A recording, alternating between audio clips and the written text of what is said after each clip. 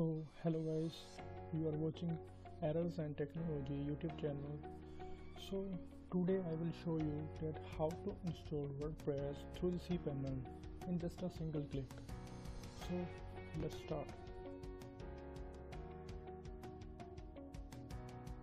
So guys, for installing the WordPress through the Cpanel, you have to log into the Cpanel first.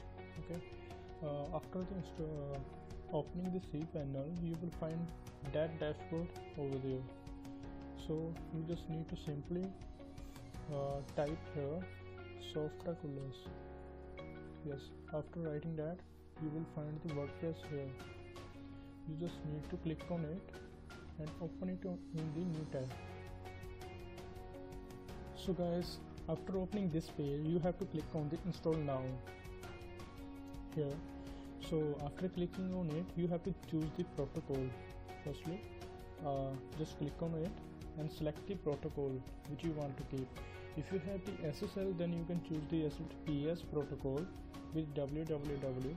Or if you don't have the SSL, then you can choose the HTTP with www protocol.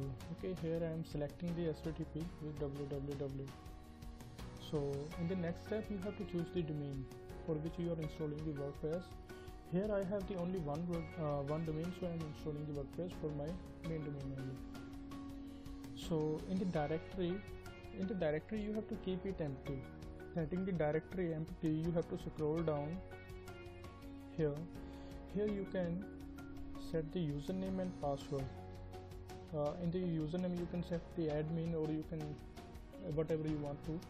Okay, in the admin password I am setting here Cpanel at 123.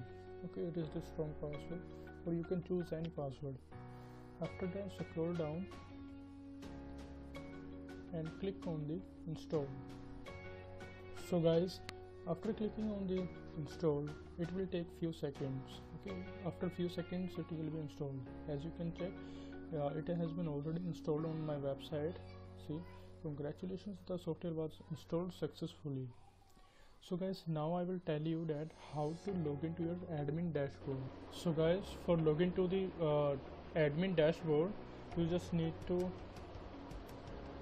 do one thing. Just open a new tab, write your domain name /wp-admin. That's all. Enter. It is taking some time. Okay, yes, it has been opened.